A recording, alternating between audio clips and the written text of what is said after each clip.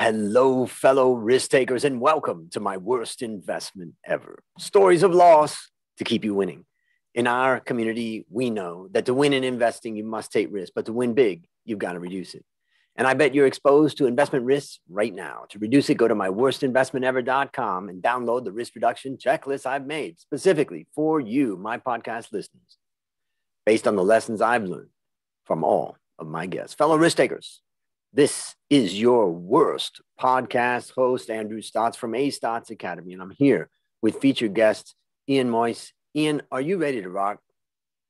I certainly am, and hopefully I'm not the worst podcast guest to your place. You definitely won't be. I was once a guest on my own show, so you're safe. Good. Thank you. Well, let me just tell the audience a little bit about you. Ian is Chief Revenue Officer at OneUp Sales and has sat on the boards of a number of industry bodies such as the Federation Against Software Theft, Cloud Industry Forum, Eurocloud.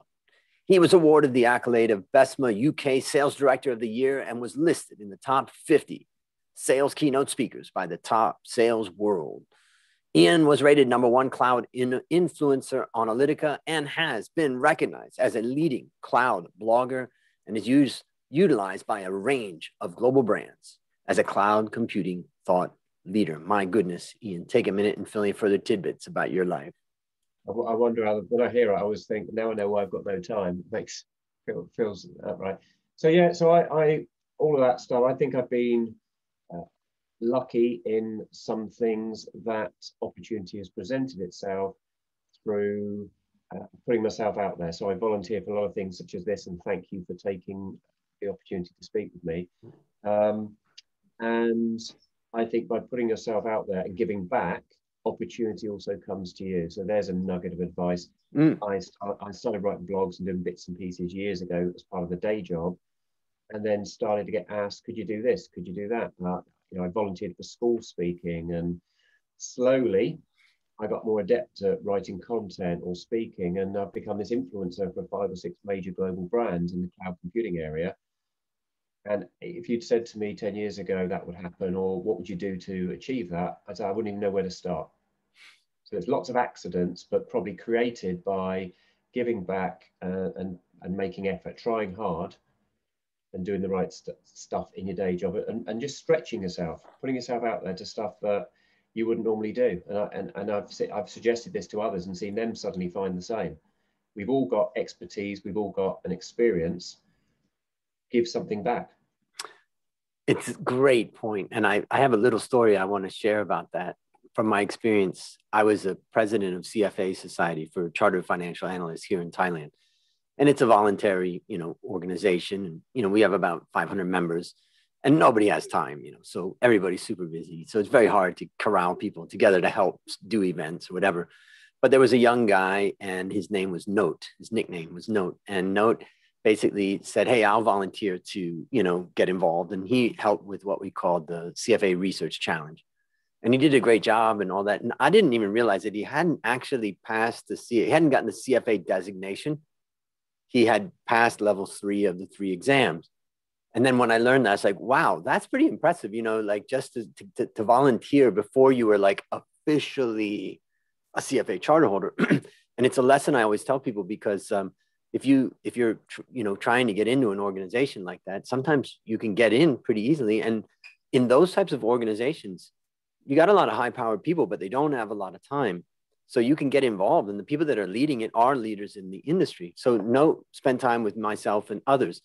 And then he got his CFA charter and he came to see me. He says, I want to be on the board.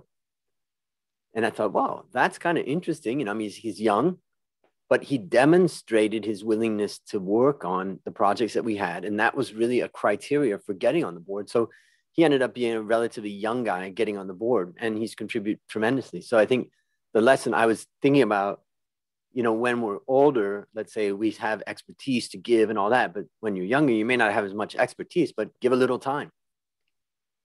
Yeah, and I've always said it, a lot of people I talk about they want to earn more money or do such and such. So, well, do work harder now, do this. Well, no, I'm not doing that until they pay me. Well, you won't get it then. Those are the people who never get it. what I've always done is worked as though I'm already doing the job or earning the salary I want to have, behave that way now. And what I've learned, inevitably, it comes to you. People spot what you're doing. That's how I got my first promotion, was by working incredibly harder than I needed to. And then so that when an opportunity came for a more senior role, they had no choice but to at least consider me, if not give it to me, because I'm already doing it. I'm already proving it. How can you not consider me? Not, I'd like to be considered. I could do it. I've shown you. Beautiful. Yeah, it's a great point.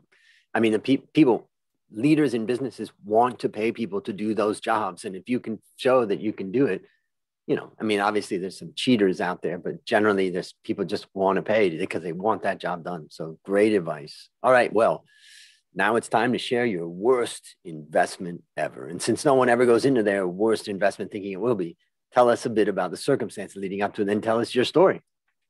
Yeah, sure. So it's a slightly different one than a money investment, although I guess we've all had different things where we failed there.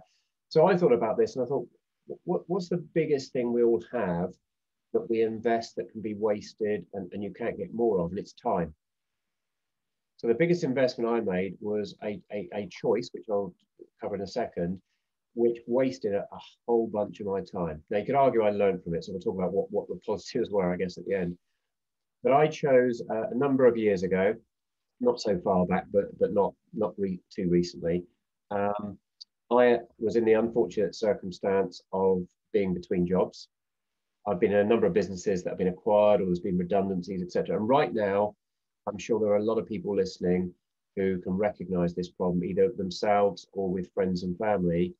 COVID has had a devastating effect on a lot of people's lives through no fault of their own, in terms of they've been furloughed or they've lost their role. And I've spoken to many people in that situation because they're just in the wrong sector or in the wrong company that's been affected by what's happened. So I was in that situation. So you need a job. When you need a job, you have a different window depending on your financial circumstance. You'll have a different window of at what point does it become a necessity. It might be, I could last 3 or 4 months. Others might be, I need something immediately because I can only just cover my bills. We all have different situations at different periods of our life. So I had a little bit of a window, but what you don't want to do is be out there too long looking and all this. So I was interviewing and needed a job and found an opportunity which looked perfect for me. I thrive in smaller businesses and helping them grow. It's exactly what I'm doing now. I've done it 5 or 6 times very successfully, helping them accelerate into a growth position and become a bigger firm. So it looked ideal. And I'm not going to name names to protect the innocent, but met with the founders, met with all the key people, and it was a family business. And it looked at face value like, this is great. I'm getting on with them. The rapport's good. And this could be the step. And they needed someone to come in and reignite a business that had been stagnant on revenue for a number of years. So I took the role, needed a job, took the role. And in the end, I was there 9 months. So I built a team, recruited people in to be around me. So I'm now involving other people's decisions, important decisions in their life, right? Where they're working, their work life. Built a team of about 9 people.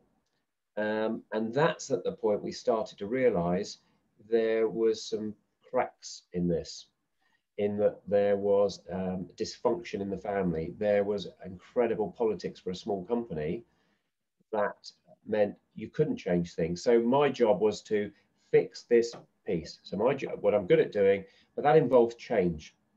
That involves assimilating a situation and then changing things. If you keep doing the same thing, the old adage, keep doing the same thing, don't expect to get different results. And as soon as I wanted to change things, you can't change that. That was so-and-so's idea, or you can't change it. We don't think that needs changing, or that needs some money to change it. Yeah, we're not doing that. Okay. And then it became also emotional and political in that the family and the culture in the business was quite toxic. So I've now not only put myself in this situation, but I've brought other people into it, good people, which I felt responsible for. So my style of management is a servant leader where I have duty of care to my employees to help them be successful, and also to protect them in the environment they're in, that they can, I always look at earning, and learning. My job is to help them be successful and earn money, to learn and develop their own skill set in their career. And the yearning is enjoy coming to work. Yeah, you'll have a bad day, but be in an environment where you want to be, and you want to work harder through not being told to, because you genuinely invest because you're enjoying it and you believe. And that was something I couldn't support there. So, what's the mistake I'd made in this investment of my time and all these other people, was I had not done enough diligence on making the decision to invest in this job, in this selection. And the learning exercise, I think, is when you're in a position of, you're in a job, you might do more, you can be more choosy.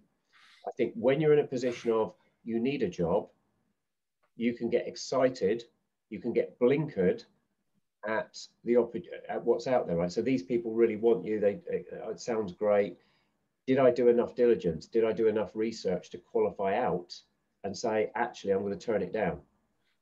That's a harder decision to make when you're not in a job, right? And that's the position a lot of people are going to be in right now of, at face value, it looks great and I need a job. Oh, thank God I've got a job. I've got a job offer. Is how hard is it to look below the surface? How hard is it to see the negatives of something when you're so elated, when you so needed that, and it's a lifeline? And I think that's the big learning lesson, is think very carefully about a role you're going to take, because I know people may need the money and will put up with things, and sometimes necessity will overtake that. But what you don't want to do is be in a toxic environment, which will affect your mental health, which will affect the people around you, your hope. A job is a big part of your life, obviously, and put you in a position where you need to look for another job. And I think there's a big danger coming out of COVID, and I had to make a conscious decision to leave there so soon, and a lot of my team did. So a lot of us exited in less than a year. You then have a difficult position to explain to the next employer, why didn't you stay there very long? Right? So you've got to, there's that tipping point of, you don't want to be a job hopper, you don't want a negative on your CV, but likewise, I don't want to be here. Now, if I'd made, with hindsight, would I have looked more carefully at other opportunities I had? Would I have worked harder on others I'd had? And would I have just turned this one down regardless? Could I have found this out beforehand? Hindsight's a wonderful thing. I don't know the answers to those things now. But I regret having accepted that job and having had that toxicity of experience. The only positive I look at is I learned from it that I can talk about this story now and think, okay, what do I look for in the future because of what I've been through? Yeah. So maybe I'll summarize some things I take away from your story. I think the first thing is that what I call it in the world of startup, but also it's in this, when you're looking for a job, I call it chasing revenue. And in many startups, you think, okay, we're gonna knock it out of the park, and everybody's gonna line up to buy our product or service or software or whatever. And then nobody shows up, and you think, okay, what can we do to bring money into the door now? and then you find yourself jumping from this to that, to this to that. And if you're lucky, you survive through that point, and then you regroup, and then you refocus on what you think is the core. But you do have this time where you're chasing revenue. And I think the thing that I take away from your story is realize your vulnerability at that time. And when you realize that you're vulnerable, use that as a tool to kind of put a little bit more thought into what you're committing to, maybe putting in a little bit more effort than you normally would, because you're vulnerable and you're in a position where you could be willing to overlook something and to not even do the due diligence because I can't afford it. And, I will also say, after going through all of my episodes and all of my stories that have been submitted to me and told to me, I can tell you that there's 6 common mistakes, and the number one most common mistake is failed to do their research and here the due diligence aspect of it. And I think, you know, my question that I had in my mind as you were talking is, did you not do your due diligence, or you decided I can't afford to do due diligence? I've got to take this. I think I was and I think, Andrew, it's interesting you highlight it in that way of the 6 points. And do you know what? My job and what I've worked with people on is qualifying customers. Qualifying, are we the right fit to bring value to them, that they'll get long-term success with us? And their qualification is a key part of it. But I think you can get blinkered. And I think the way you've said that makes me think salespeople get blinkered when it's the golden deal they want. You know, my job as a sales leader is to question them is, well, why are we going to win this? Why is it right for the customer? Often people get blinkered because I think not because they don't want to know, but they're so enthusiastic, they're so focused on the outcome. I've got a job. I've got a job offer, or they want me, or the customer's going to buy. They don't want to ask the other questions subconsciously, because it might expose something that takes away this success feeling, right? Oh, we're going to win this. Salespeople, we're going to win this. And then I go, what about this, this, this, and this? And we don't know the answer. The big risk here, it's not the 90% chance you think it is, but that's good. Let's now go and look at those things. It might be 90%, but you're assuming it is. You're not doing it based on full diligence. If we do the full diligence, we might still be in the same position, but we know then why we're in that position, as opposed to assuming it. And I think you're absolutely right. I didn't do my diligence, not because I consciously chose not to, because subconsciously, oh, thank God for that, I got a job, I feel I can do it. The headline stuff makes me blinker myself. Yep. And it's interesting too, in the realm of sales, like for anybody that's had to return a product, return a service, you know, refund money, and realize, okay, this really wasn't right for that customer. It really, you know, what you're talking about is the idea that, you know, there's nothing better than selling a solution for a customer and they really appreciate it. And, you know, from a sales perspective, if you show that commitment to them, and then you walk away and you say, look, I just think this is probably not right for you at this moment in time, they're gonna trust you more. And when that moment in time comes, who are they going to call? They're going to call you. Yeah. So salesperson's job is not to sell. It's a difficult one when you think about it. It is to sell things, but it's not to sell things to the wrong customer. It's to put the prospective customer in a safe environment where they trust that you're going to sell them the right thing at the right time. And no product or service is right for every prospective customer every time, for every situation. So there's got to be some you walk away from. You cannot have this adage of, I want to win everything, right? No, you should want to win everything where the customer will get value from what you're selling them. Therefore, you should want to win those ones where it's the right fit. Where it's not, don't waste each other's time. A lot of lessons there. All right. So based upon what you learned from this story, and I want to frame this question by thinking of that young man or woman out there who is struggling right now. They are looking for a job. They've gotten a job offer. We know they're vulnerable. They know they're vulnerable. They're listening to this podcast. What one action would you recommend they do to avoid suffering the same fate? So I think do more diligence than you would normally do. And the beauty is that there's more opportunity to do it than ever before because of the web. 20 years ago, it was really hard. Now you can. So here's some quick actions I would take. Check online who you're connected with. LinkedIn's a beautiful tool for that. Who are you connected with that might have a connection with that business, who knows someone through some connection, who might give you some context for who you used to work there. Oh my gosh, Jeff, I used to work with, or it's Sue that, except I used to go to clubs, whatever, know someone there or used to work there. Get some context. Number one, look at Glassdoor, but take it with a pinch of salt. Glassdoor is often for large organizations, but employees write reviews on there. And it's like anything like Amazon, there's good and bad at any company, but just look for the trends in that. Look online for customer reviews. There's If it's a technology product, there are sites like G2 Crowd. There are sites like there's a Gartner one. I think it's called Insights, but where you can type the company or product name in and put reviews. Whatever industry, and they'll come up. There's there's a review site, and there'll be customer reviews. How does that look? There's so much rich insight you can get rather than going just to their website. Have a look at their employees. If it's a smaller business, how long have employees been there? And in the process, here's an easy one. In the process, have you ever asked them, really like the look of this firm, I want to be the right fit for you, and vice versa. Can I speak to one of the team members that I've worked with? Can I speak to someone who isn't in the hiring process? At our company right now, if I'm Andrew, at OneUp, what we do is, and I've got 2 people going through this today, incidentally, who may join my team.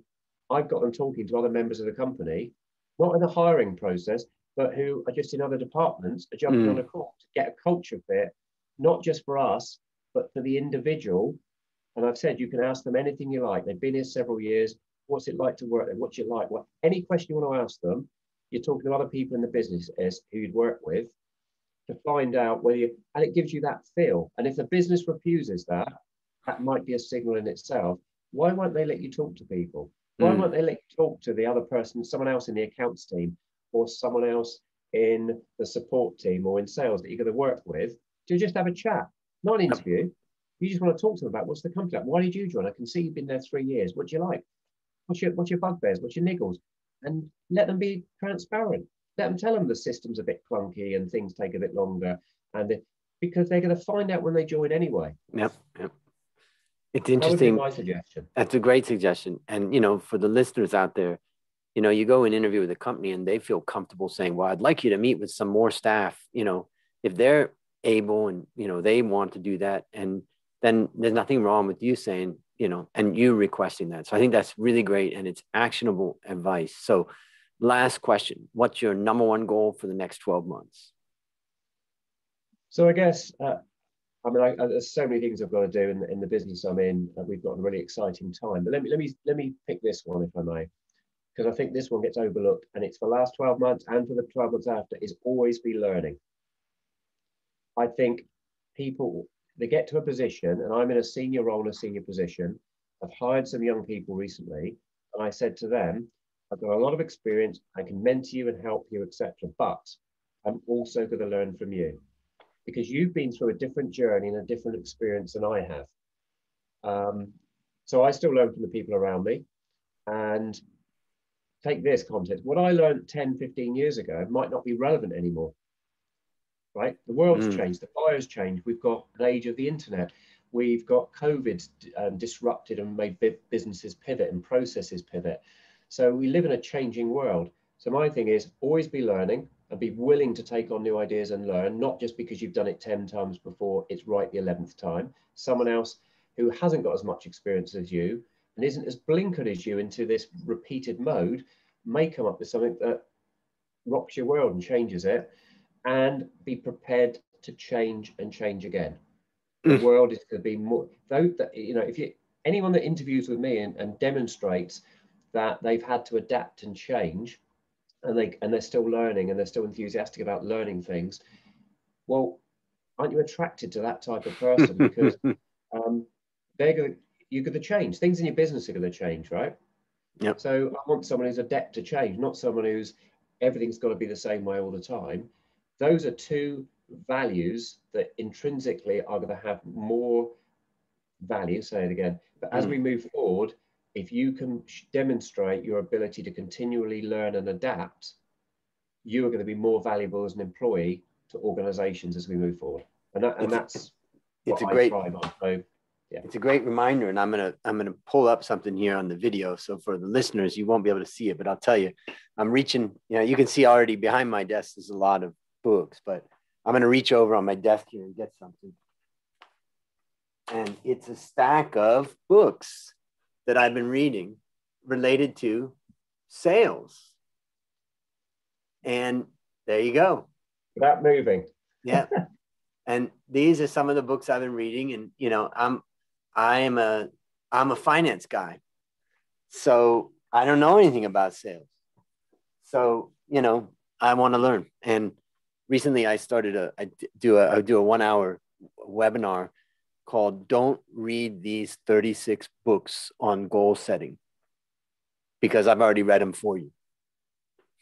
And they're books that I've read over the years, but also I've had to kind of refresh my mind. But just the idea of creating that 1 hour content is, valuable. So I think this is also very valuable advice. And that the great thing is, here's the problem though. The people listening to this probably already are in that mode because they're listening to this. It's the people that need to hear this message are the people that aren't listening to podcasts, webinars, etc., because they think they know it all. And invariably, that's their fault, right? They don't know it all. They think they're the smartest person in the room.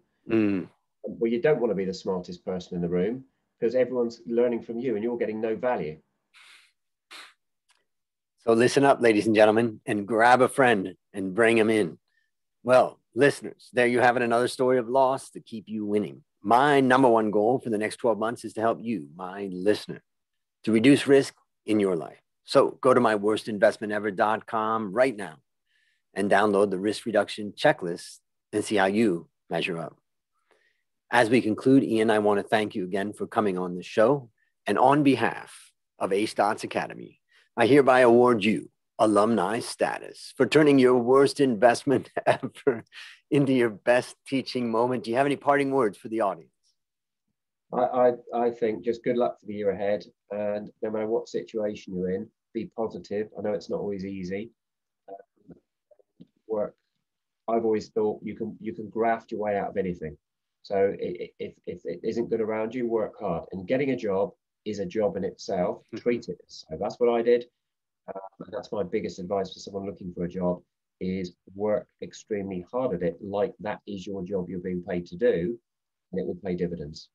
Beautiful. Well, that's a wrap on another great story to help us create, grow, and protect our wealth. Fellow risk takers, this is your worst podcast host, Andrew Stott, saying, I'll see you on the upside.